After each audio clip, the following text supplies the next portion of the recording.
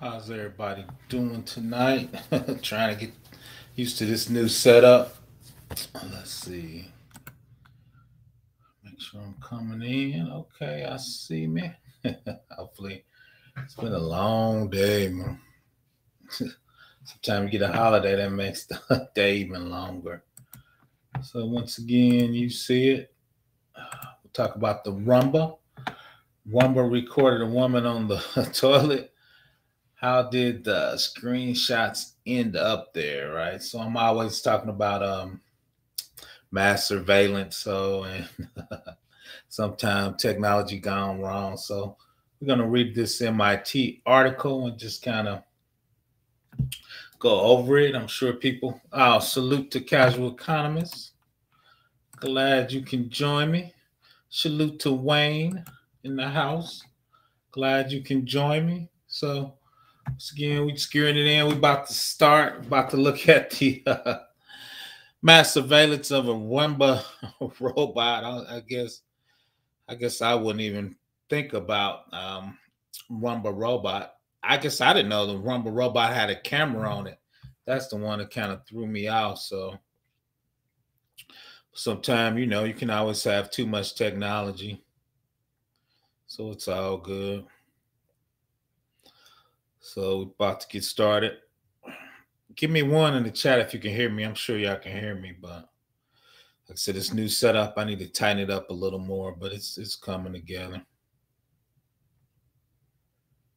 It's coming together.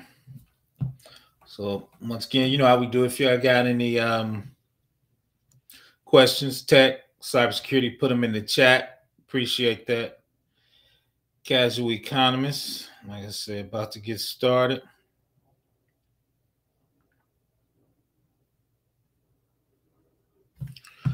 Let's get on this rumba. Let's see. So, how did the screenshots end up on Facebook? Roomba Vacuum Company says your images are safe, but a sprawling global supply chain for data from our devices always create risk, right? So let's see how Roomba gets their images and their data, and how obviously they didn't do a security review or had any governance over this data. That's how it ended up on the Facebook internet, right? So let's check it out. So we just gonna read sections of it and just comment on it.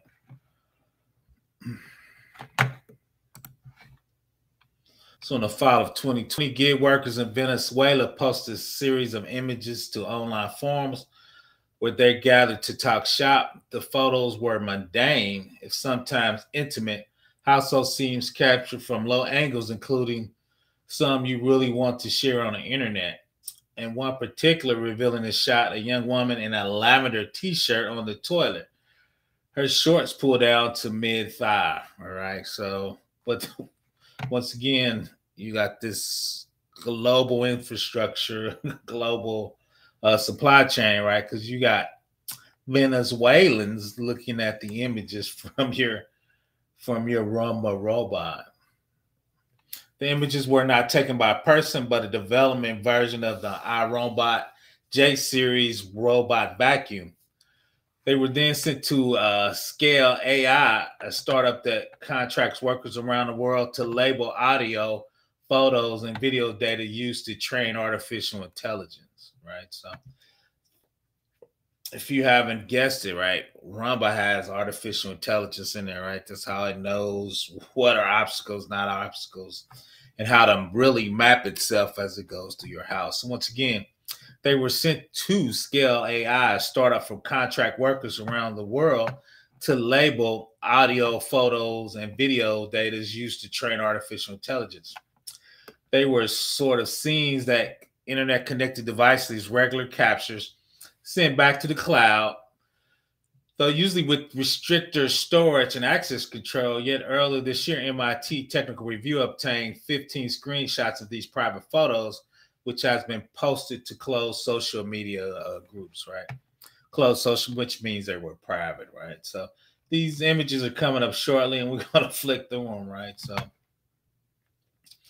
uh, when you opt in to some of these things, when you got vacuum cleaners and Internet of Things, you got to understand what you're opting into, right? You obviously you were helping the robot, but the robot was taking some pictures that it probably shouldn't be taking, right? Shout out to JM. I saw the vacuum in Breaking Bad news. I'm sorry, the Breaking Bad series. Oh, yeah, I need to get caught up on that. I know it's an old series though. But let's shout out. We're gonna keep rolling this. They're the images. We almost to them. We're gonna flick through them. So let's check it out again. Okay.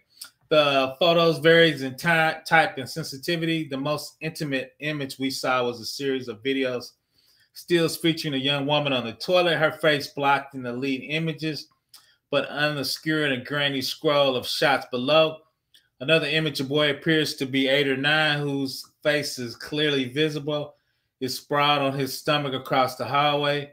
A triangular flop of hair spills across his forehead as he stares with apparent amusement at the object recording him from just below eye level. The other shot shows rooms from homes around the world, some occupied by humans, one by a dog, furniture decor, objects located high on the wall, ceiling, rectangular boxes accompanied by the labels TV, plants, flowers, ceiling, right? So they're training the robot, which this is the Roomba vacuum, right? It's identifying stuff, and so it's training a robot to understand what it is, right? So that's the young lady in a not good picture. I'm glad he blurred it out, right? So image captured by the iRobot development device being annotated by data labelers. Faces will been obscured with the gray box by MIT Technology Review. So that obviously she's on the bathroom, which is not cool. So let's flick to the second one. That's the kid. He's like, oh wow, something's recording him, right? Image captured by our robot development device being annotated by data labelers. The child face was originally visible, but has been obscured by MIT Technology Review, right? So that's cool. So it shows you cabinet, doorway. So if you're talking about mass surveillance, the iRobot actually is mapping your house out, mapping everything in your house, right? So if the police gets a state police or some authority, right? Now they understand the mapping of your house, right? So I guess the question is that overreach or not? Are you familiar with the topics in IoT, Professor? Yeah, I'm very familiar with the topics, and I wouldn't say very familiar. I'm familiar with IoT topics. Usually, me and engineering cannabis be breaking down IoT because a lot of IoT topics are going to have machine learning and artificial intelligence. You know, I'm an AWS guy. AWS has a ton of services for IoT. So from that perspective, from an architecture, programming, saving data, just the volume of data you get on IoT, then you write the topics are when you talk about mass surveillance, privacy. You know, I do federal work, so there's a huge privacy proponent. Then if you want to, we might tap into GDPR, right? What you can do in the United States, you can't do in Europe, right? I'm familiar with NIST privacy compared to GDPR, right? And there's a difference of what you can do in Europe and what you can do in the United States, right? So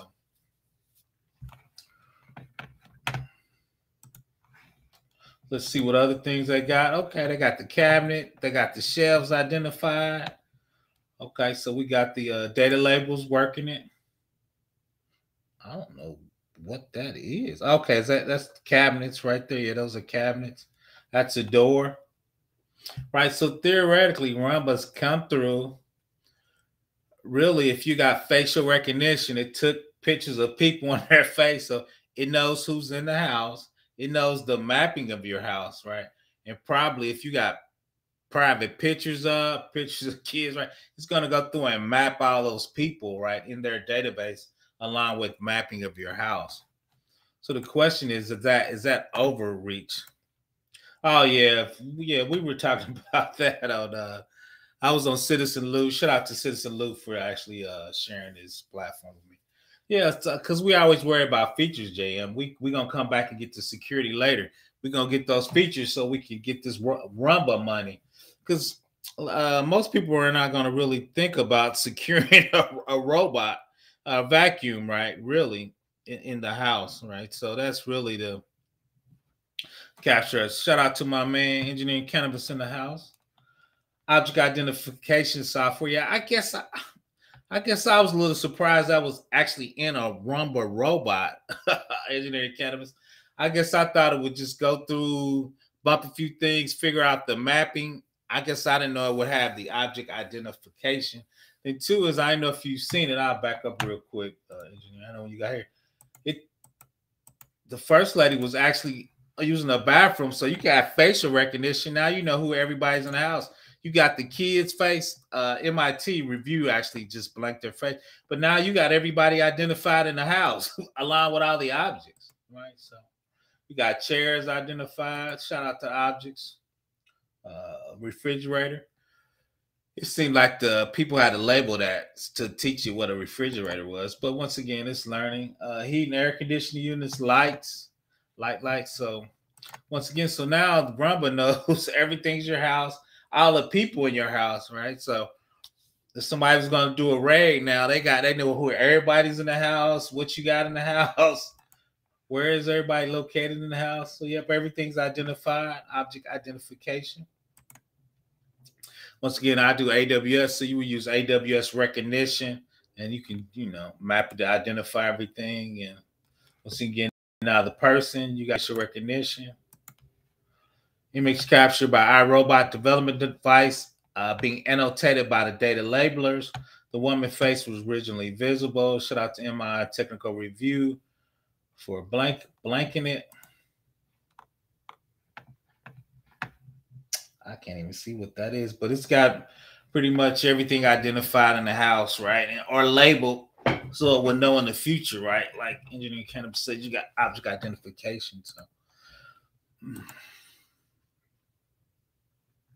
salute, shout out to AI and me. It has to be the robot sensors and object identification has to be deep learning algorithm. This has to be a maneuver right here. Yeah, that's true. Now you're 100% right. So I guess I was perplexed you would have the deep learning in there, but I guess you're right. Obviously, that's how they did it. Security is so weak in IoT because the lightweight nature of them and performance requirements. Our most expensive IoT devices are weak in security.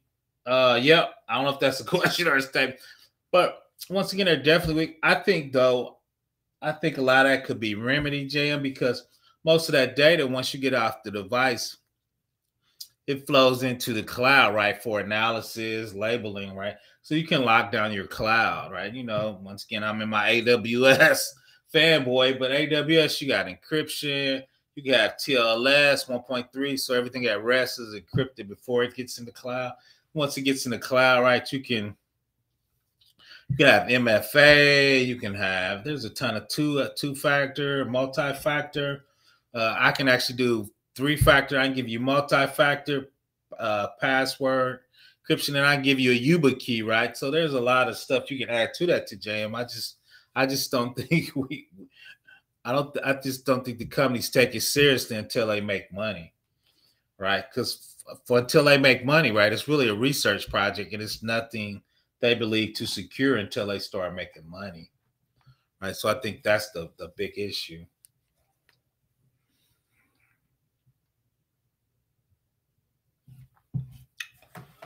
Let's keep reading. Like I said, they touching a lot of things in this article. I think it's gonna be cute. iRobot, the world's largest robotic vacuum, which I forgot about this. Amazon recently bought it for $1.7 billion, right? It's still pending, but that's 1.7 billion with a big B. Confirmed that these images were captured by our Roomba in 2020. All of them came from a special development robot with hardware and software modifications that are not and never were present in the iRobot consumer products for purchase. That's good enough. The company said they were given paid collectors and employees who signed a written agreement to acknowledge that they were sending data streamings, including video, back to the company for training purpose. According to iRobot, the devices were labeled with bright green sticker that read video recording in progress. It was up to those paid data collectors to remove anything deemed sensitive from any space that the robot operates, including children. In other words, iRobot estimation, anyone in the photos or appeared in the streams agreed to let the robot monitor them. iRobot declined to let MIT Technology review the consent agreements and did not make any of its paid collectors or employees available to discuss their understanding of the terms. Right, and that's real big. And we do it a lot too. Is when you get that long stream, you usually just set, we call them T's and C's, the term and conditions. When you sign up for anything on a phone, robot, IoT, most people just click through. And two, realistically, right, they were paid, so they probably just clicked it and got the money, right? So, got to be careful. Your data is not an entity, so your data once mined and placed in an algorithm is not a proprietary information. If the actual device software is open source, can you harden it yourself? Yeah, that's the one thing cool about open source. A lot of that, JM, you can actually fork it and make modifications to it. If you look at Oracle web server, it's just Apache server in there, and they modified it. A lot of times, depending on the version, you might have to pay a small royalty. But now, usually, that's beautiful open source. A lot of times, they let you fork it. Sometimes they tell you have to give any improvement back to the company. But a lot of the web servers, especially Oracle web servers, that stuff is built on Apache and Tomcat, right? Usually they fork in, and usually the big companies, they just pay a big royalty, then they fork in and they own that particular piece of code. So that's quite common. While the images shared with us did not come from iRobot customers, customers regularly consent to having data monitored in varying degrees on devices ranging from iPhone and wash machines. It's practice that has only grown more common over the decade. This is true here. Data-hungry artificial intelligence have been increasingly integrated in a whole new array of products and services. Most of these technologies is based on machine learning techniques that use large troves of data, including your faces, your voices, homes, and other personal information, to train an algorithm to recognize pattern. Most used data sets are more realistic, making data source from real environments like homes especially valuable. Often we opt in by simply using a product, as noted in the privacy policy, with vague language that gives companies broad discretion in how they disseminate and analyze consumer data, right? The cool part is at least they paid them for that use, right? So usually once you pay it, you kind of know, right? It's kind of a free-for-all on that, right? So, but once again, you got to be careful. Like I said, it was kind of a proof of concept special project. The standard Roomba robot doesn't have a visual on it, right? So they said it was special. Shout out to Elevation. You can always, most definitely, man. Anything cybersecurity or tech, just drop it in the chat and we'll get to it. Yeah, obviously you're new here, but yeah, you can see, just scroll up in the chat. My people always ask questions, right? And I'll drop the link in a minute. So people will be coming up in a minute. And if I don't know, we got a ton of people in the chat that are IT people. So most definitely Elevation, drop your chat in there. And I'm sure the chat will answer, and I'm sure I'll chime in too. Yep, that's how we roll on this channel. Let's see. Data collected by the robot vacuums can be particularly evasive. They have powerful hardware, powerful sensors. Said a PhD candidate at Northeastern University. He studies security vulnerabilities of Internet of Things. Shout out to JM. I think Denise is going to drop it, or Dennis, my bad, is going to drop some gems on vulnerabilities of Internet of Things. As they can drive around your home, you have no control over that. This is especially true. He has his device with advanced cameras and artificial intelligence, like the iRobot J series. And the thing that's really scary, I think a lot of people miss, is Amazon has so many different consumer products it owns. When you start putting that stuff together and piecing it together, and I'm going to do a series on that. It's probably going to be the first in there. It owns Ring doorbells, so it knows what's outside and inside, right? The two is, people, they got a product called Recognitions that the law enforcement use to do facial recognition. So now you start putting all their pieces together. Now they know everything you order that goes through your house. So now this is mass surveillance at a huge level by one company. And so that's what we're going to talk about too. What is the responsibility of Amazon since they own all these products that are, I'm calling them evasive, that's really in your home, right? So out to engineering cannabis. Amazon has in truth. Oh, yep, Alexa. Right. I was just saying that. Right, too. Then once you put Ring, Alexa, Roomba, because it's mapping your house, then you got to remember, and AI, he's probably going to come up is they know all the stuff you ordering on top of that, right? So now you have this mass database. Amazon recognition is used by the police force, so it's getting crazy out there. I'm thinking about setting up in VPN. Good thing. Server on a dedicated laptop so I can on my VPN when I travel. Is that practical? Yeah. Most companies actually do that. So I work for large companies. Usually they give you a VPN client. So when you're off, and OpenVPN is definitely a widely used stuff. No, that's actually smart.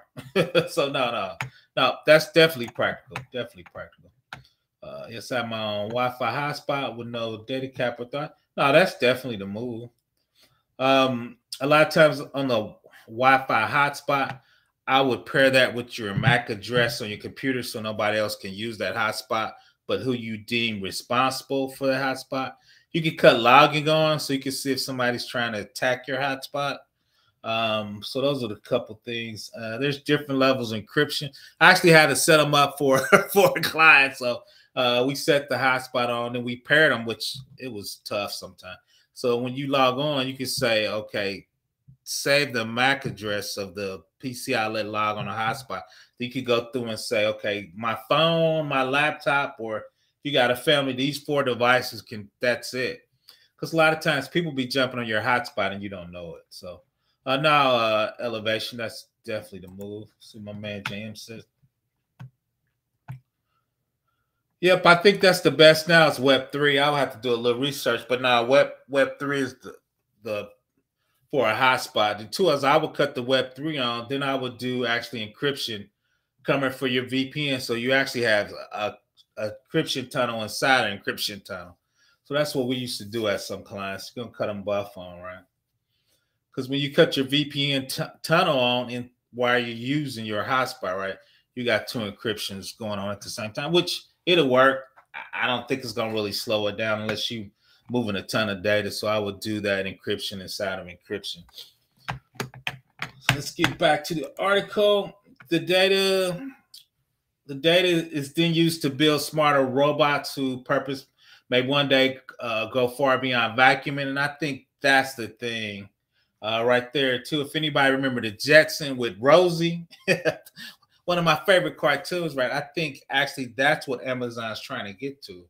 Right, I think Roomba's the step before you actually get to not a maid, but a robot assistant to do much more than vacuum. Right, I think that's the entry to your home. Right, it's the vacuum, but I think you're really trying to get to more of a personal assistant. I'm sick calling it Rosie, but I think that's really what Amazon wants to get to in probably 10 years. But to make these data sets useful for machine learning, individual humans must first view, categorize, label, and otherwise add context to each of the data. This process is called data annotation. There's always a group of humans sitting around somewhere, usually in a windowless room, just doing a bunch of point and click. Yes, that's the object or not an object. Explaining Matt Bean, assistant professor in technology from the University of California, Santa Barbara, who studied human work behind robots. The 15 image shared in the MIT review was just a teeny slice of a sweeping data ecosystem. Oh, now this is super interesting. iRobot said that it has shared over 2 million images with Scale AI and an unknown quantity more than other data annotation platform. The company has confirmed that Scale is just one of the data annotators that it has used, right? So it has to review to make sure, and that's one thing we worry about in security, right? It always sends snippets back to people to annotate, to listen, to make sure the products are working correctly. So we were worried. We were using a couple voice things to type and stuff, it was sending snippets of that overseas to third-party companies such as Scale Eyes. What if you're talking about business? What if you're saying something super personal, right? Those snippets could be sent to a third-party company, right? That you opt in into, right? So that's why you have to read the terms and conditions, right? So that's what we're trying to get to. I'll shout out to no, all good, all good. Like I said, my chat is super tech, and I try to chime in, and so the most modern modems hide your real IP address from what they try to. They try to rotate it from your IP address. The problem is usually whatever services. So if you syncing into your modem has to pull that IP down to send it to your laptop for DHCP. So at least whoever like Comcast or whoever, Verizon, T-Mobile, if you hotspot, they got to know the IP to float it to their system so they don't have duplicates, JM. So somebody know whose that IP is. So they try to hide it, but I always think bigger term, of course. So when the search warrant comes, they knew what IP address that hotspot has. So the government knows how to trace it and figure out where that IP was used and what site you were going to. The human and machine learning is cleaning and identify the outright training algorithms with the new data. Yep. But the question is a lot of times is you got to understand sometimes that stuff is not, let me rephrase that. Most of the time that stuff is going overseas, right? So can an overseas company look at the data you're using, right? Most people know I used to work for the Fed and DOD.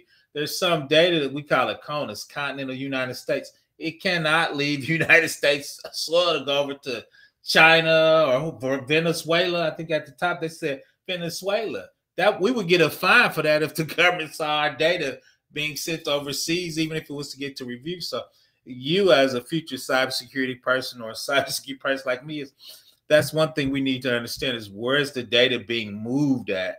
So we gotta make sure we understand where that is. Right. We don't want that to happen, right? That'd be a big fine, right? So 2 million, man, that's a lot of images, right? And that was, remember, that was for a pilot. That was for a small scale project. James, iRobot spokesman said in an email the company had taken every precaution to ensure that personal data is processed securely in accordance with applicable laws. The image shared with MIT Technologies was shared in violation of a written non-disclosure agreement between iRobot and the image annotation server provider. In an email statement a few weeks after that, to share an image with the company, iRobot CEO Callan, iRobot is terminating this relationship with the service provider who leaked the images and actively investigating the matter, and is taking measures to help prevent a similar leak by any services provided in the future. The company did not respond to additional questions about the measure, right? So, like we talked about, you cannot let your data go overseas to Venezuela, or at least it should not be shared with MIT. But when your data leaves your facilities, what contract do you have with your third party? What security level are they in, right? Are they doing background checks for those people, right? You as a security professionals got to vet your third parties, right? Third party APIs or third party companies, right? You still got to vet them to make sure there's security, or you could get a fine like they're getting. Let's see, Jim, if you want to be really honest with you, need an IP connection that can't be traced. They always going to be traced, Elevation, because that puck's got to give you that IP. So whoever that provider, that puck is, they really know your IP, right? So it can be traced. I promise you, it can be. We traced them at work. So I know even through VPNs, right? It's hard now. Don't get me wrong. It's hard. Greetings. I think chain proxy is a way to stay anonymous. Yep, a proxy is going to help. Same thing with a VPN. Zoom was sending that. Oh, facts. Zoom, if you go out there and look, and I did a video on this, right? Zoom has different levels you can pay for. There's a special level for HIPAA and FedRAMP. They make sure that data doesn't get sent overseas, right? So you have to pay more for that elevation, which you shouldn't have to pay. Shout out to my man Chaos Rain. Go subscribe to him. I know he's trying to get to that 1,000K mark. Big milestone. JM Chain Products, I agree. What do you think about DNS Cat 2 is a way to send it?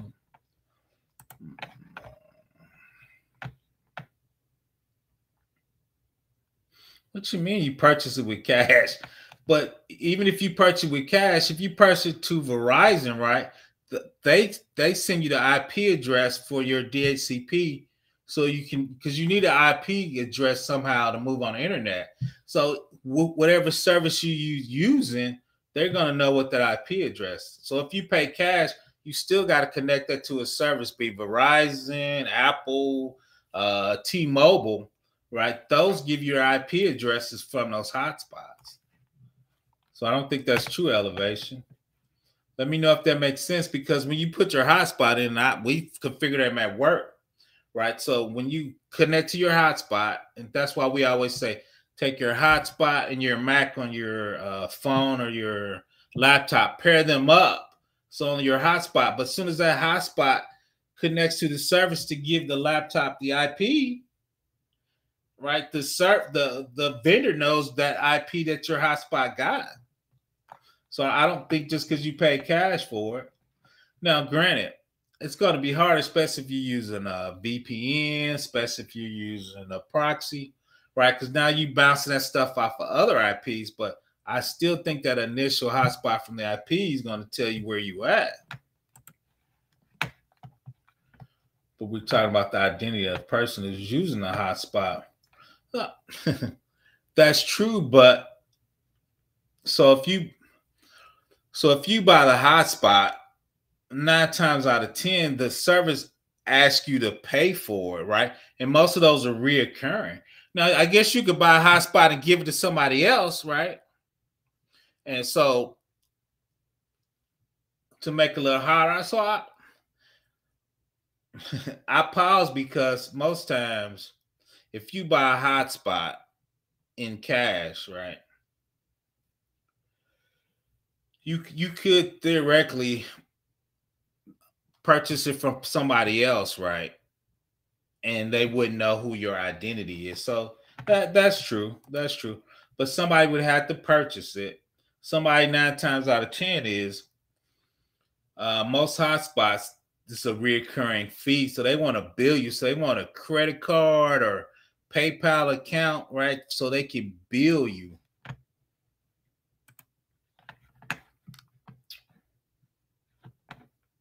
No, it makes it a little harder. I see what you're saying. The problem is, which long as you're careful, but is, and I see a lot of people do this. Okay, you use Onion, but then you sign in with Gmail on your laptop, right?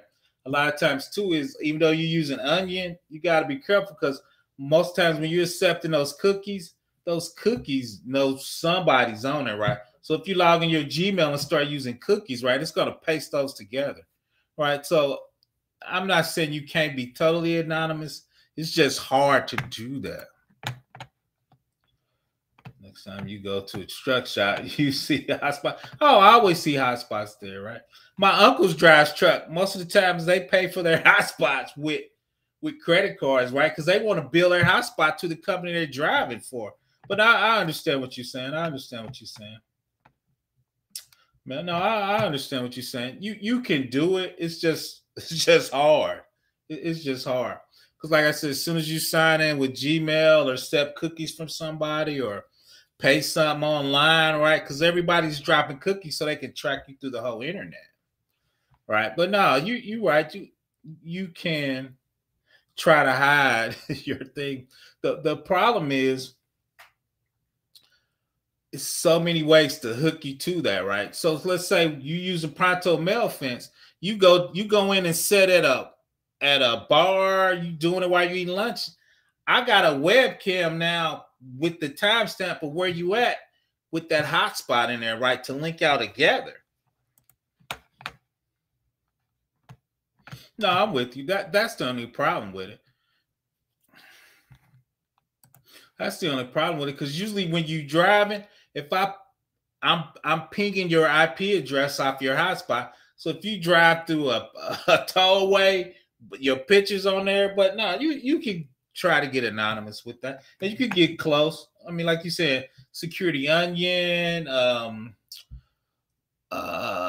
trying to think of the browser. You can put it on anonymous. It'll bounce through IPs from Alaska, right, to try to hide you.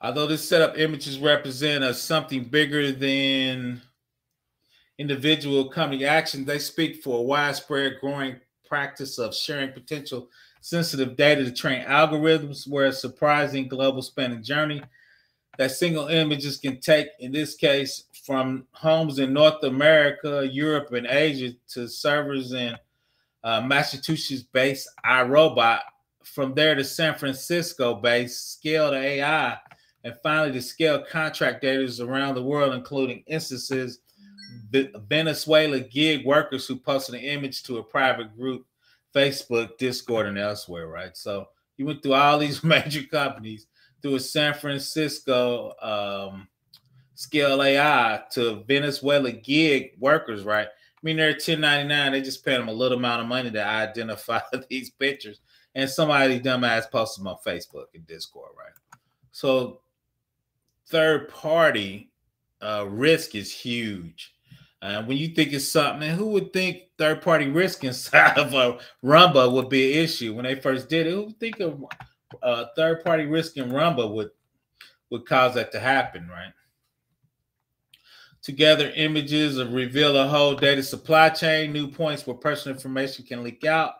The views of consumers are even aware of. It's not expected a human being is going to be reviewing the raw footage, emphasized Justin from the Tech Policy of Consumer Reports, former policy director of FTC office.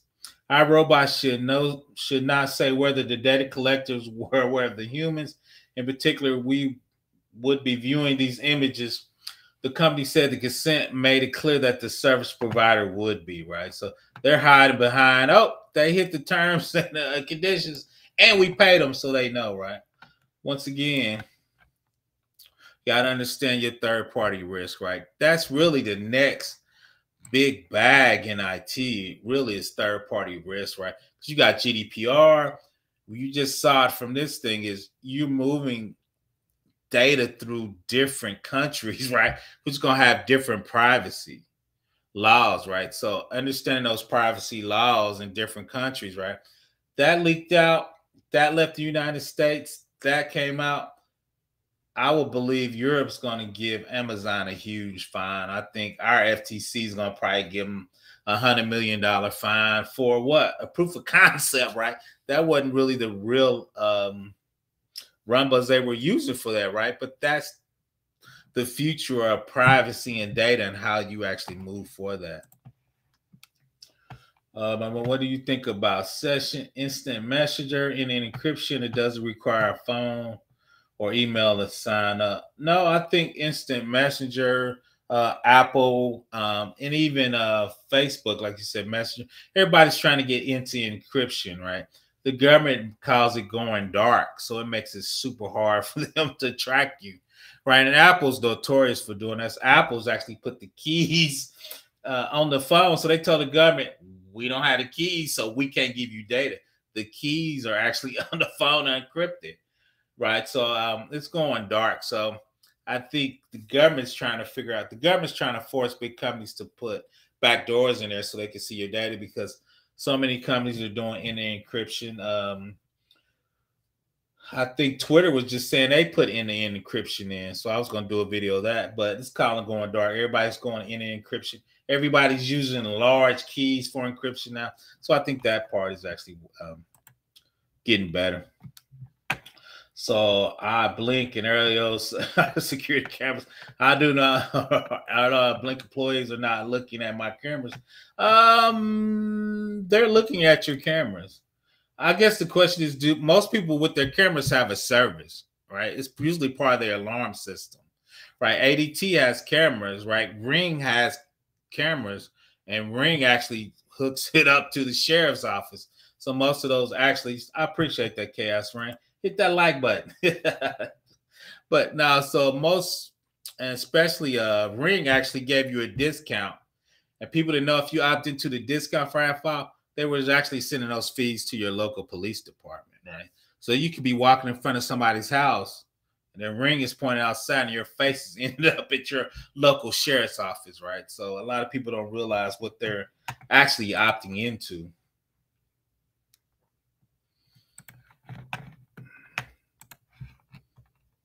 Let's see. The iRobot vacuum revolution.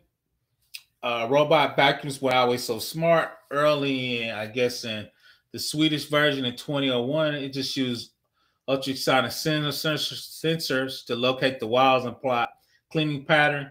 Additional bump sensors on the side and cliff sensors at the bottom help it avoid running into objects or falling off stairs. But these sensors were glitchy, leading robots to miss certain areas or repeat areas. The results were unfinished and unsatisfactory. So I guess we had to bump it up, man. It wasn't satisfactory. iRobot released the first generation, which relied on basic bump sensors and turning sensors, much cheaper than its competitors. It became the first commercially successful robot vacuum.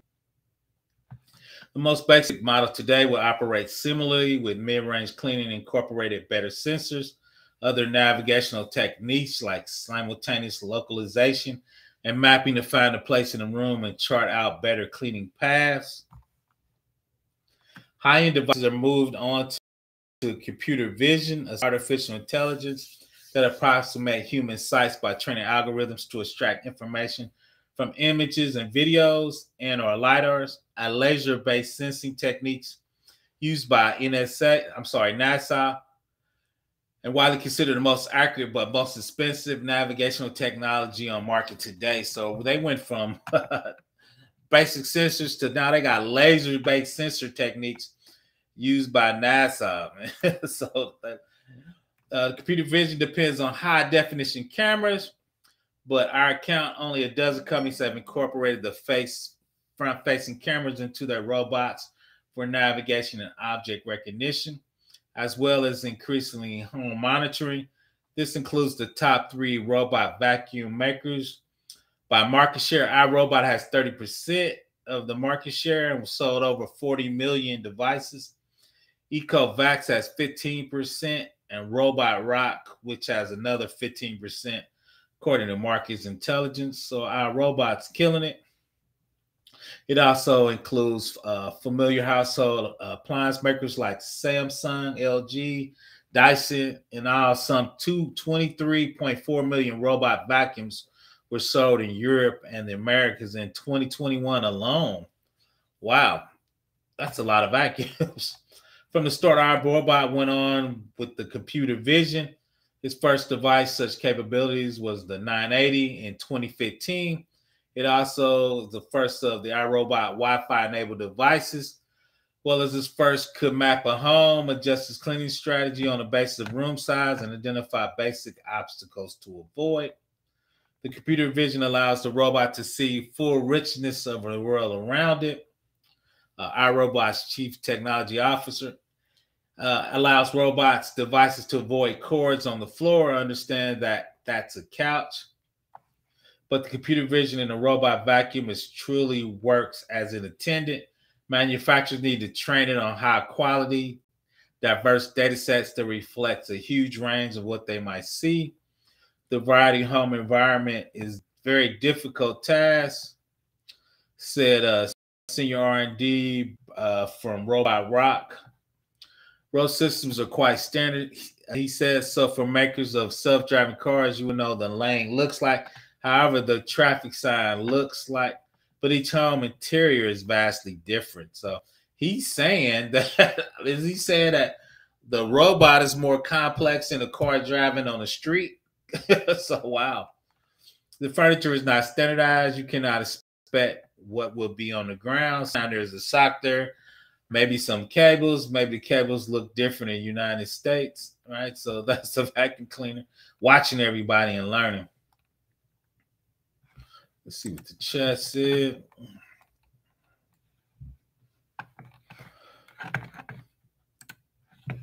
The review spoke with or questions to 20 companies selling robot vacuums, found that they respond to the challenge of gathering training differently. iRobot case over 90% of its images are sent comes from real homes whose residents are either iRobot employees or volunteers recruited by third-party data vendors.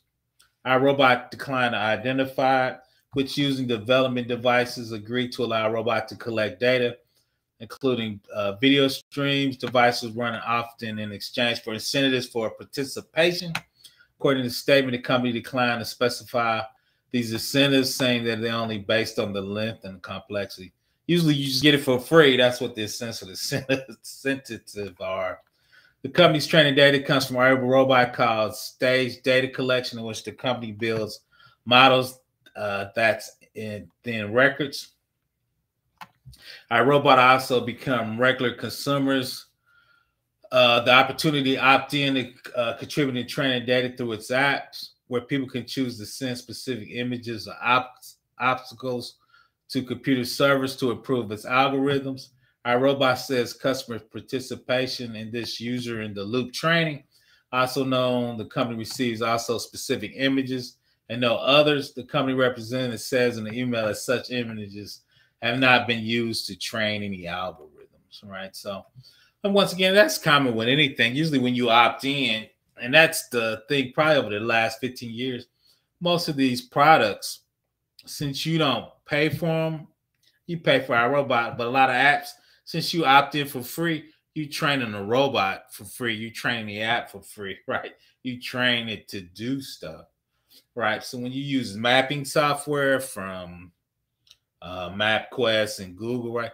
They use that training for autonomous driving, autonomous vehicles are going to use the maps where you're driving, right, in the future, right? So that's what you sign up for free, right? You're training the algorithms to do that, which is cool, In contrast to iRobot, Rock said that the product gets out images in its labs or works with third-party vendors in China who are specifically asked to capture and provide images or objects on the floor for training purposes. Meanwhile, Dyson, which sells two high-end robots vacuum models, said it gathers data from two main sources. Home Trialists within Dyson's research and development department with security clearance, increasingly synthetic or AI-generated training data. Right, a lot of people use, I wouldn't call it training data, but most vacuums companies and MIT review spoke explicitly said that they do not use customer data to train the machine learning algorithm. Samsung did not respond to question how it sources its data, though it wrote that it does not use Scale AI for data annotations. eFlow Facts calls the source of training its data confidential. LG and Bosch did not respond to requests and comment. Right, so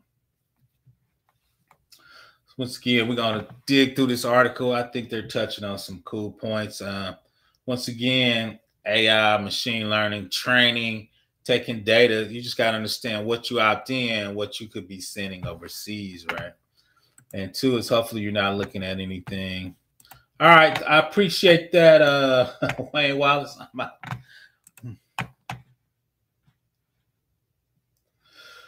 Let's see, elevation. Inside a Hyper-V virtual machine, should I install a separate VPN for each instance? I wouldn't, especially if you're talking about home. I've seen people do that for top secret information. I would, but no, I wouldn't start a VPN. Now, if you're learning, you want to do it for practice, but for practical security, I wouldn't do that. Because usually if somebody hacks one VPN, how you build it or whatever vulnerabilities you have, one, even though they're separate, because you're going to probably be using the same VPN vendor. So create separate ones unless you're going to use different VPN vendors. I wouldn't think you would gain much security. I don't think you would lower the risk that much. Just using a VPN in itself is going to lower your risk. You probably, installing multiple VPNs is going to make it much more complex. So you might mess up the configuration. So the complexity versus the ease of use, I will use the same VPN in each one.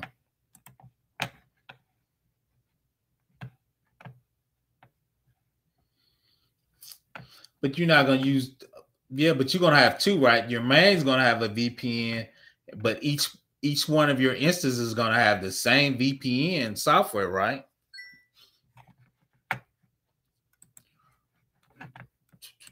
Let me keep digging through. Some clues about methods of data collection comes from the IoT hackers who office in Northeastern, piled high with robot vacuums that he reverse engineering, giving them access to their machine learning modules. Wow, that's deep.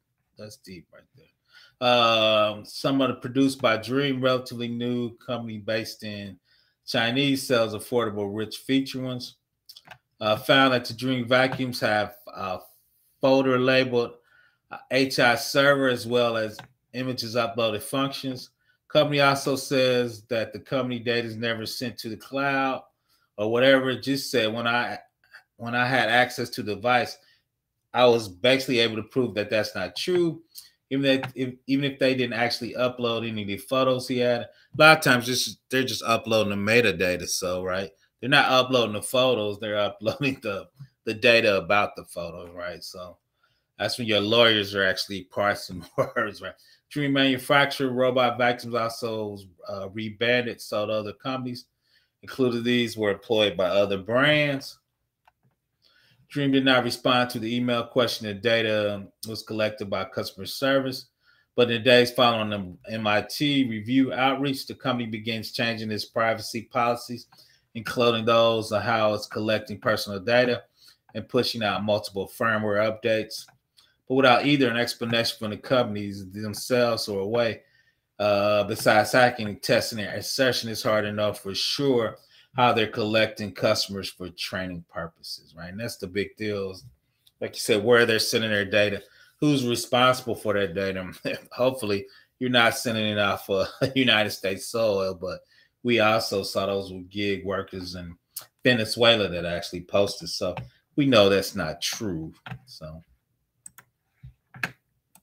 No, sir. Different VPN for different VPN software vendors. Okay.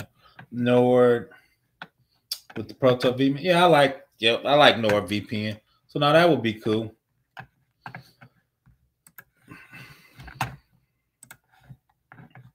How and why your data ends up halfway around the world with the raw data required for machine learning algorithms. Come the need for labor and lots of it. That's where data annotation comes in. A young but growing industry, data annotation is projected to reach 13 billion by 2030. So, and I probably more questions for engineering cannabis. So, is that just people labeling it what the robot sees to make sure it's correct, right? So, we need to do our data annotation company, right? We just saying what the robot said and seeing if it was correct. The field took off largely to meet human need to label data to train algorithms used in self-driving cars. Today, data labels are often low-paid contract workers in developing countries. Help power much of we take for granted as an automated online. They keep the worst of the internet off social media feeds by manually categorizing and flagging posts. Improve voice recognition software by transcribing low-quality audio. Helps robot vacuum recognize objects in their environments by tagging photos and videos. Among a myriad of companies, this has popped up over the past decades. Skill has become a market leader founded in 2017. It's built a business model around contracting with remote workers in less wealthy nations at a cheap project or task-based rates. Its proprietary crowdsourcing platform. In 2020, Scale posted a new assignment with Project IO. It featured images captured from ground and angled upward roughly 45 degrees, show wild ceiling floors of homes around the world as whatever happened to be in or on them, including people's whose faces were clearly visible by the labels. We just saw that. The labelers discussed Project IO on Facebook, Discord, and other groups that they had set up to share advice on handling delayed payments, talk about the best paying assignments, and request assistance in labeling tricky objects, right? So when you don't pay people, they start talking about you on Facebook and Discord, right? Which is common, right? So the third party company needs to have better training for their employees, right? And actually keep an eye on them. So Venezuela has good cyber. No, Venezuela does not have good cybersecurity capability. Good Venezuela has cheap labor, right? So the grunt worker cybersecurity part of that JM is just labeling, right? I don't think they're good at cybersecurity. They have cheap labor. So, like you said, we were looking at those images. They had to go have these are the lights, right? These are pictures, these are cabinets, right? That's low level work that's super cheap. So I think they did it because they were the cheapest. And when you do stuff like that, you're gonna go Venezuela, Saigon, a lot of poor third world countries, because you can have them label stuff all day and just pay them $2. And a lot of those countries speak English decently, right? So that's work they could do. So that iRobot confirmed that the 15 images was posted in the groups and subsequently sent to MIT review, shared a spreadsheet listing specific dates where they were made between June and November 2020. Countries that came from the United States, Japan, France, Germany, and Spain. The serial numbers of the device that produced the images, as well as columns, indicated that a consent form had been signed by the device users. Scale Out confirmed that 13 to 15 images came from an R&D project working on iRobot over 2 years, though it declined to identify clearly the origins or additional information of the 2 images, right? So they knew who signed it, and so they knew what house it came from and what images were those. But such actions are nearly impossible to police on a cloud sourcing platform. Kevin, a CEO of High Scales Competitors, also depends on contract workers. If he's aware of a data labeling sharing content on social media, he is blunt. These are disputed workers. He said, you have to assume that people ask each other for help, and the policy always says that you're not supposed to, but it's very hard to control. So for me, he sounds like he's kind of giving up and just saying that's business as usual, right? So if I'm a premier company, I'm not using this guy's third-party stuff. That means it's up to the service provider to decide whether or not it takes certain work. We don't think we have the right to control the place given our workforce. It's effectively protect sensitive data. How does not work with any robot vacuuming company. It's sort of surprising to me that images got shared on a crowdfunding platform. The principal investigator at Princeton University Visual AI Lab, co-founder of Group AI4, all keeping them labeling in-house where folks are in a strict NDA, and on companies' computer will keep the data far more secure. That's going to be far more expensive, though. I'm talking about 1,000 times more expensive when you do stuff like that. In other words, relying on far-flung data annotators to simply not a secure way to protect your data. We have data that we've got for customers. It would normally reside in a database with access protection. Warden, a leader computer vision research and PhD student at Harvard. But with machine learning training, customer data is all combined in a big batch, widening the circle of people who get access to the data. Once again, they just showing you the annotation, light, AC, outlets, the shapes, right? So that's them annotating what the vacuum sees, right? So in the future, when it sees that, it knows what it is, right? Now, for its part, iRobot is sharing only subsets of training images with data annotation partners, flag any images with sensitive information, notifies the company's chief privacy officer if sensitive information is detected, files and calls that situation rare, and as when it does happen, the entire video log, including images, is deleted from the iRobot server. The company specified when an image is discovered with a user in compromised position, including nudity, partial nudity, sexual interaction, is deleted in addition to all other images from that log. It did not clarify whether flagging would be done automatically by the algorithm or manually by the person, and why that did not happen in the case of the woman on the bathroom. iRobot policy, however, does not deem faces sensitive, even if the person is a minor.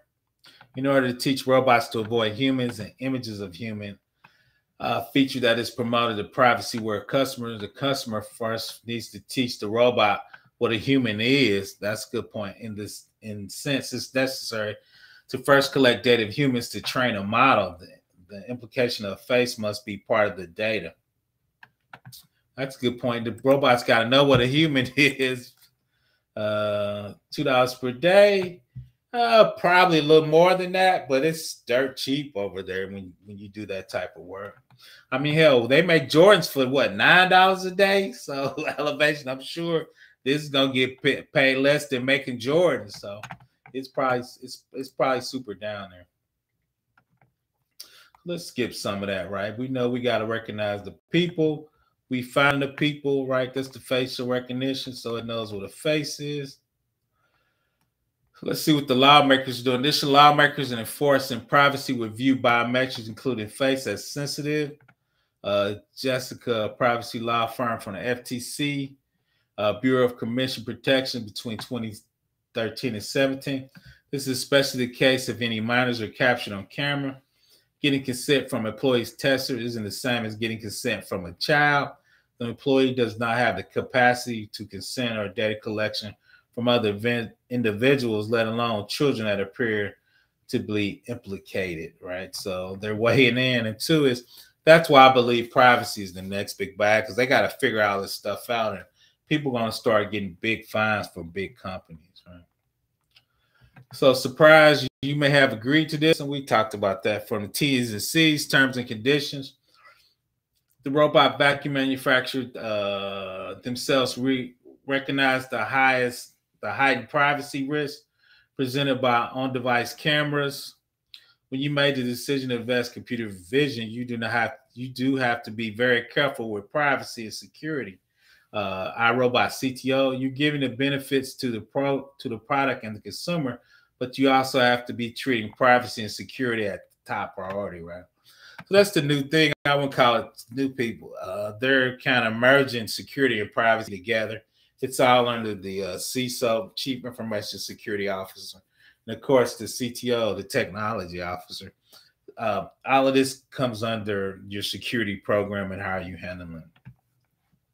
It has implemented many privacy and security protective measures in customer devices, including using encryption, regularly patching security vulnerability, limiting monitoring employee access to information, providing customers with detailed information of data they collected. But there's still a wide gap between what the companies talk about privacy and the ways consumers understand it, right? Because when you start reading terms and conditions, right, it's going to be different and how people hear it, right? So that's why you're going to have big federal legislations. So yeah, I'm kind of flowing down to the bottom. iRobot co-founder Helen, who now runs a startup called that sells garden weeding robots, emphasized that collecting all this data, companies are not trying to violate their customer privacy. They're trying to build better products. Or in iRobot's case, make a better clean. Still, even the best efforts, company like iRobot clearly leaves gaps in privacy protection. It's like a maliciousness thing, but just incompetence. He said, the IoT hacker, developers are not traditionally very good at security stuff. Their attitude becomes try to get the functionality, and the functionality is working, ship the product. And that's what we just talked about. And that's what you got to train developers to stop doing, right? The functionality, ship it. Now you got to have security sign off on that. Right? And this is the scary part. Robot vacuums are just the beginning, right? There's going to be a ton of more products that's coming. The appetite for data only increases over the years. Vacuums are just a teeny subset of connected devices that are proliferating across our lives. Big name robot vacuums, iRobots, Samsung, Dysons are vocal about their ambition is much greater than automating floor cleaning. Robotics, including home robots, have long been a big prize. Consider Mario Munchi, the senior vice president of technology at Robot, explained in 2018 in a presentation the company's first computer vision vacuum. He showed image device, including one of a kitchen with table, chairs, and stools. Next, they will label and perceive the robot's algorithm. The challenge is not with the vacuum. The challenge is with the robot. We would like to know the environment so we can change the operation of the robot. Like we said, I think we're trying to get to the Jetsons part of just more than cleaning, but have a personal assistant, right? So I think that's the future. JM, I feel like Europe is taking the lead when it comes to privacy. Most definitely. When you're in Europe, when you're browsing website, most of them give permission. Yep, definitely. GDPR is definitely more restrictive, but you got to know in the United States, one of the bad part about that is most big companies have lobbyists, right? And the lobbyists pay a legislator, right? So they actually bend the legislation. Europe doesn't work like that, right? So you don't have the lobbyist feel, but no, you're 100% correct. The lobbyist actually controls a lot of the legislature that ends up being written. The company makes robots are already investing in other features and devices to bring users closer to robotics-enabled future. The later robots can be voice controlled through Nest and Alexa. They recognize 80 different objects around your home. Robot vacuum integrated with companies' voice assistants, while Samsung is one of several companies developing, like we said, companion robots to keep humans company. Millie sells for RS2 Scout Vision. Because the real big thing people don't realize is my mom was in a nursing home before she passes. Half the battle in the nursing home and keeping a person home is getting a bathroom and them to be able to move around safely. So if you can have a robot just help people to the bathroom, and when they fall down, help them get up, or have them take vitals of patients, that's $1 billion market, right? So I think that's the next move. And you could tell that because Amazon paid $1.7 billion for iRobot. The FTC hasn't approved it yet because they try to figure out what's the end game, which is considering mergers on effective competition to smart home place. Roomba is likely to become even more integrated in Amazon vision for always on smart homes, right? So that's the move, right? Is the smart home. Let's see what they talk about the smart home, right? Boom, surprisingly, boom, boom. FTC has taken action. Consumers are training artificial data, ultimately forcing companies like Weight Watchers International, photo app developer, to delete both the data collected and algorithms built in, right? Because data is really the new goal. Shout out to Engineering Cannabis. He always talk about if they're making this much money with your data, how much is your data really worth, right? So that's always the big issue with that, right? So, but that's pretty much it. Once again, we're gonna do more stuff for this Roomba mapping your home. They're gonna put cameras on the Roomba robot because they really want it to be assistant, right? They really want it to be the Jetsons, right? And with the cleaning maid, right? Because you really want to get to personal assistance. That's really the big bag, right? And let's not be confused. Like Roomba sold and those together, right? So billions of dollars in in low level vacuums, right? But the next version of that, right, is getting the home assistant. The next version of that, Amazon's already in your house, right? Get more information in the house, right? It's gonna make it more convenient for you, but once again, your privacy is gonna be sold out, right? To the government, to the company, and that's how they make money, right? Um, selling your data.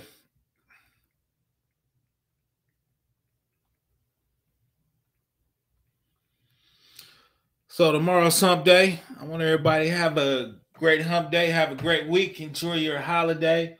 Once again, I'm usually trying to go late night with PBO on a Tuesday. I think it's gonna be my slot. Um, I know I see the most of you around on the internet. If you need to get at me, give me a couple days. I'm usually at professorbblackops@gmail.com. If you go to my about page on YouTube, it has my email address on there. We still going to AWS class every Sunday at 3. If you watch the football game, just check out my replay. I always appreciate the support y'all give me. Let's see. Oh, no problem. Elevation, that's what we do here, right? Oh, yeah, that's why I came to internet. Obviously, you know, I got 30 years in IT. I got about 50 in cybersecurity. I turned 53 this year, so I got a bachelor's in computer science, and I got an MBA. So that's kind of my background in the IT game. I've been doing federal level security. I worked for DOD for 10 years, and I worked for a large state agency for 10 years, doing federal compliance, reporting to the IRS, reporting to DOD. Check out my replay. Oh, I didn't go last Saturday. It was Christmas, JM. I think I took Christmas off, JM. If you go to one before that, I did, but last Sunday was Christmas. I didn't do jack. I just slept all day. For some reason I've been super tired. I've been on my grind, so I'm trying to get a little rest for 2023 get here. So I got to do a little more grinding. So I'm gonna start studying for my CISP. That's kind of my goal in 2023. I should have did that 2 years ago. But once again, I'm out. Everybody check the replay. I appreciate you joining me. Oh, hold tight. I got Chaos Rain in the queue. I almost missed him. Let me see. Yeah, man. Hello. Hello. Man, what's going on? Hey, what's good? What's good? I hope you should drop it a little early so anybody want to have questions, they could come up. Y'all guys being scared. Don't be scared. You're talking to a man that is very qualified, man.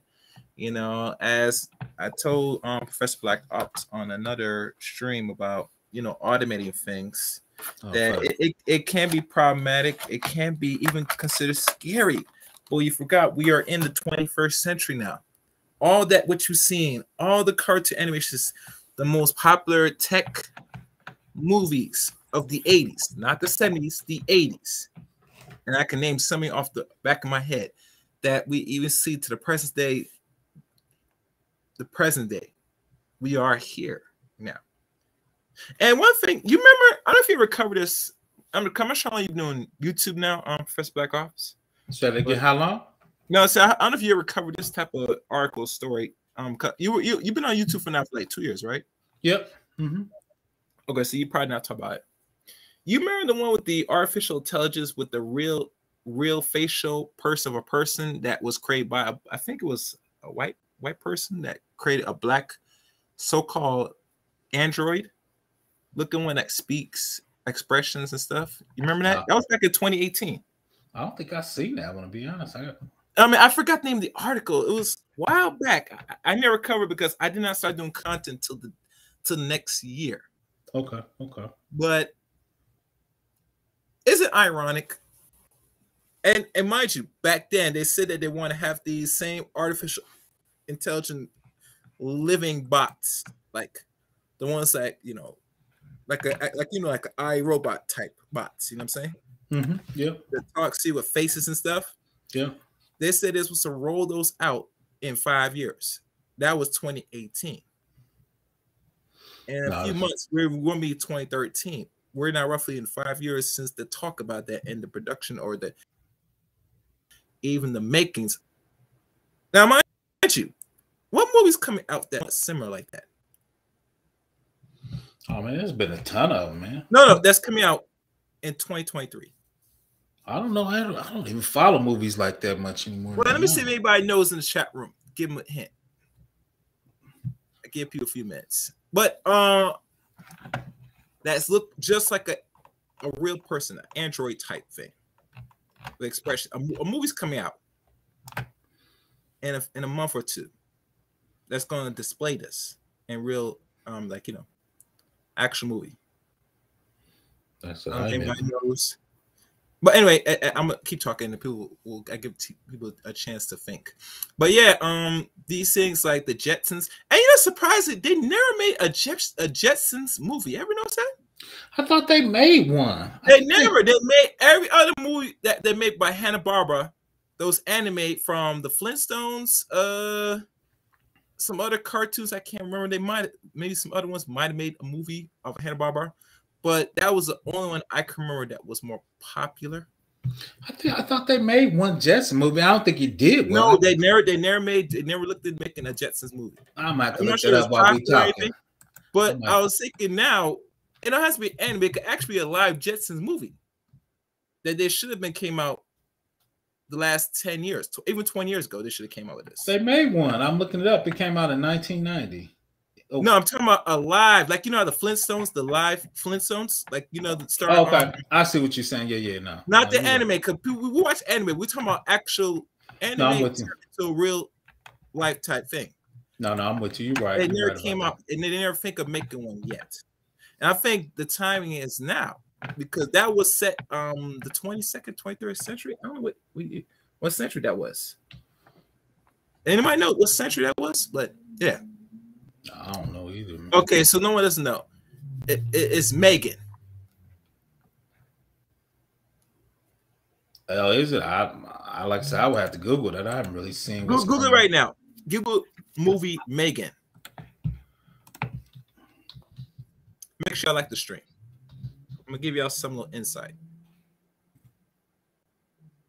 because they're slowly promoting this movie now.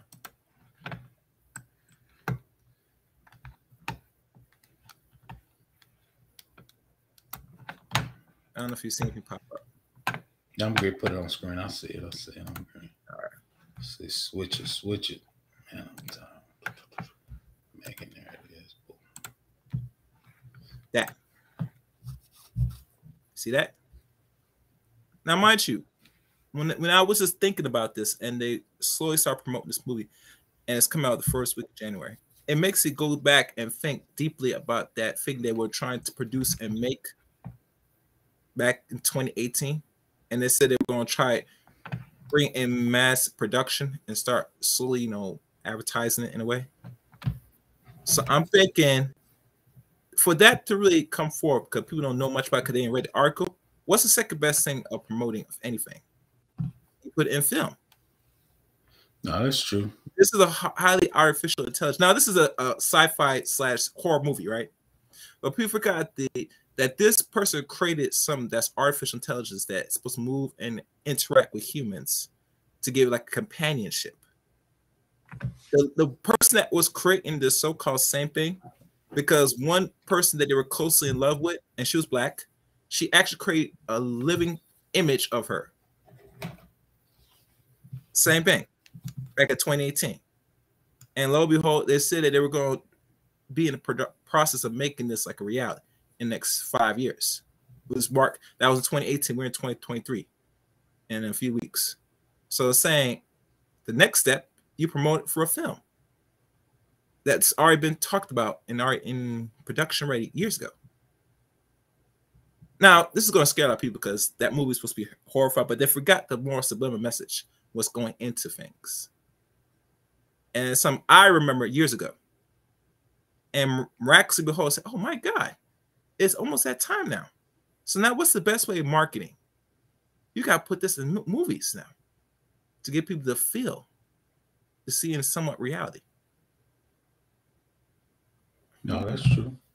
Like you said, that's how they socialize, by putting it in movies. Yeah, this was the best type of socializing. And everything is timing, mind you. It's the Chat GP guru from earlier. No, he was talking about somebody else. No. I think I was on another channel. Or are they talking about the artificial intelligence, like Chat GPI? Yeah. I was on Citizen Lou. We were in Citizen Lou's chat. He did a stream, so. Okay. Yeah. That's good. That's good. Yeah. Like I said, they're now moving into real weird science. What's that weird science? But it's always been here. But now they're trying to bring more full screen out, because think about this.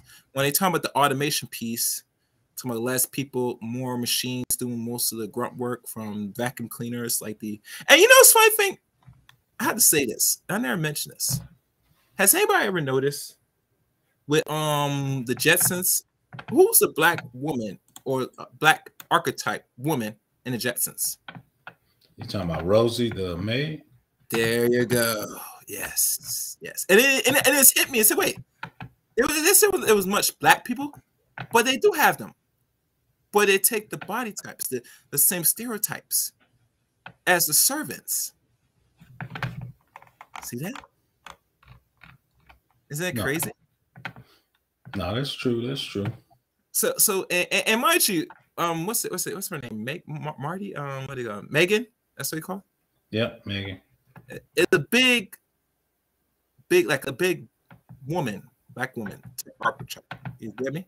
They still put the stereotype, say, you know, our sisters big and etc. You know, and I get it, but the point is this: that, you know, these things are put out front so that they condition you that's already ahead. You know, you're not gonna get this conversation from all these other gurus. Maybe some of these tech people, they'll talk about the sci-fi, this conspiracy theories nonsense, and I get it, but I tell people nothing is a conspiracy or a theory. If you have to wait until it gets to that point, it was already too late. So they play with you subliminally with images, then they put it for you for reality, unless you're reading on this ahead of time. Which sometimes we don't catch every article they put out here. Some think is clickbait, some think it's some propaganda. But I'm saying, if you put it throughout the ethers, you tell me there's something much more deeper that's ahead that we don't pay attention to. You know, that's sometimes where it's not in our control. You know, even automation, that's not our control, because a lot of us, we work for somebody for a living mostly. So obviously, if it's something that's repetitive, obviously you always got to think down the line, can it be something else could do it easier? You get me? We don't think like this. We think that everything's secure. That's why I hear people say job secure and all that. I get it, but people are saying, unless you're the creator of it, you are not secure in an environment that is not yours. You know, all these games that make you go through hoops is to keep making you spend money for you don't get nothing in return. You know, because you don't understand how systems work. You know, and a lot of us, it's not our fault we're miseducated how system work. We should make the conscious effort to understand it. But really, if you're in an environment that's supposed to capitalize on you, you think it's in the best interest to teach you these things? No. That's why when people talk about the education system here in America, how it's so subpar and almost bottom last, it's a reason for that, because they want people to keep producing worker bees and consumers. You know? No, that's true. That is it. And there's no way around it. Now, if people wisen up, they can probably make a change, possibly. But overall, as long as you operate in this system, or any system that has these same predatory things that was created through here for the West, you're always going to run into the same problems. Most of the ideas that everybody gets outside America, they got from America. Let's be honest. No, that's true. We're the first world nation. We're the military-based nation. So where people get their ideas and learn things, they learn from here. It's that simple.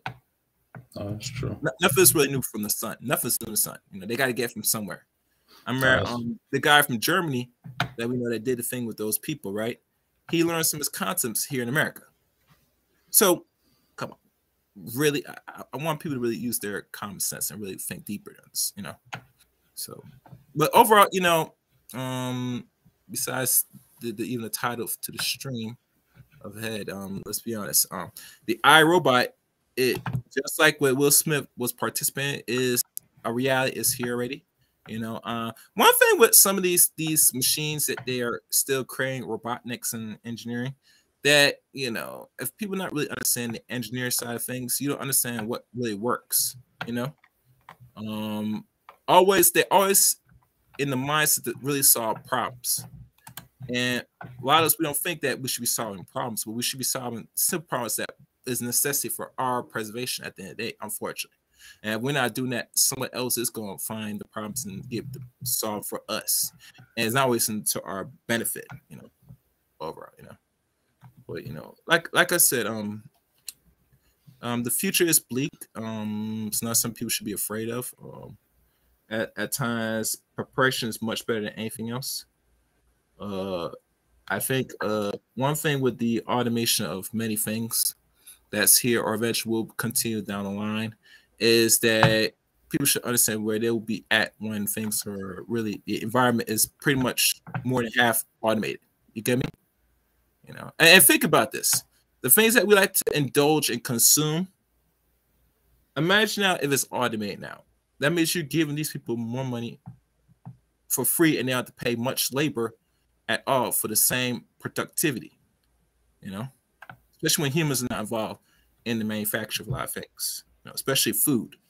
You know, like McDonald's and all that stuff, which really is not good for your health in the long run. But I can see why people buy it because it's convenient. But I tell people many times, you know, if you don't understand how food is made and produced now, I mean, you're gonna have to be very wise where you put your system over in the long run, as a person, as you get older. No, that's true. But I'm about to shut it down, Chaos. I am dozing off, man. I got to get to work. I appreciate you coming up, though. That's cool.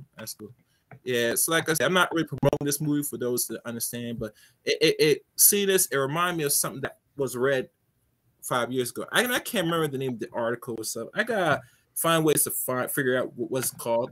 And if I do figure out, I'm not sure if I'll cover it in January, maybe. But we'll see. But it's a good stream. No, I appreciate you, man. Everybody have a nice weekend. Not weekend, everybody. Nice week. Tomorrow's hump day. This holiday got me turned on holiday season. So everybody have a great week. I'll check everybody out. Thanks for coming up, Chaos. Everybody, yes, you're welcome. Okay. Y'all see me again. Check me out on these cyber streets. Everybody has a great day.